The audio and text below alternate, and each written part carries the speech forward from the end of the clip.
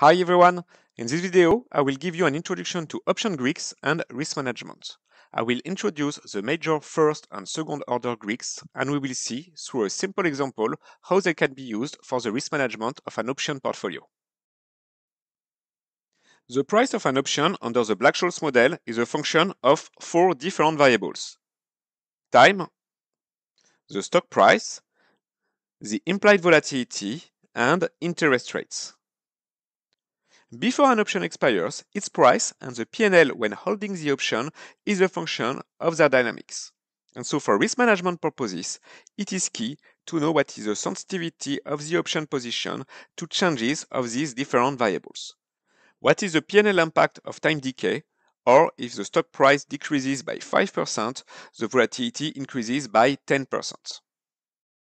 With a second order Taylor expansion of the option value over a short time interval delta t, we can decompose the variation of the option price.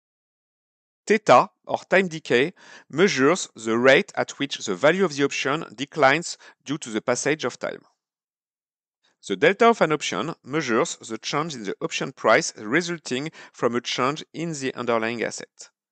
For option traders, minus delta indicates how many underlying assets are needed to be purchased or sold to hedge the directional exposure of the option position. Vega measures the change in the option's price resulting from a change in the implied volatility. And Rho measures the option's sensitivity to changes in the risk-free interest rate. Theta, delta, Vega, and Rho are the first order Greeks. On the second line are the most important second-order Greeks. The gamma measures the rate of change of the delta of an option relative to the underlying asset price. It is the second-order partial derivative of the value of the option with respect to the price of the underlying asset. The Vanna measures the option sensitivity to small changes in the underlying asset price and volatility. It is the sensitivity of the delta to changes in the volatility or the sensitivity of the Vega to changes in the underlying asset price. The Volga, or Vomma, measures the sensitivity of the Vega to a change in the implied volatility. It is the second-order partial derivative of the price of the option with respect to the implied volatility. And the charm is the option's sensitivity to small changes in the underlying asset price and passage of time.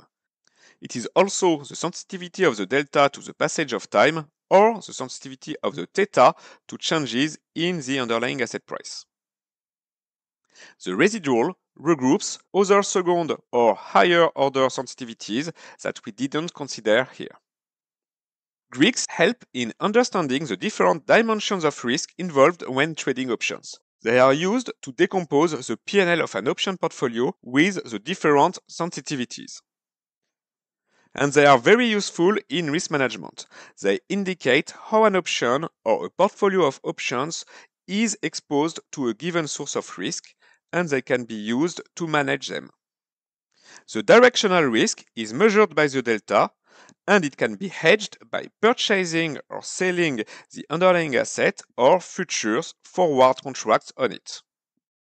Other risks, such as Vega or Gamma, can be managed by buying or selling other options. Here is an example.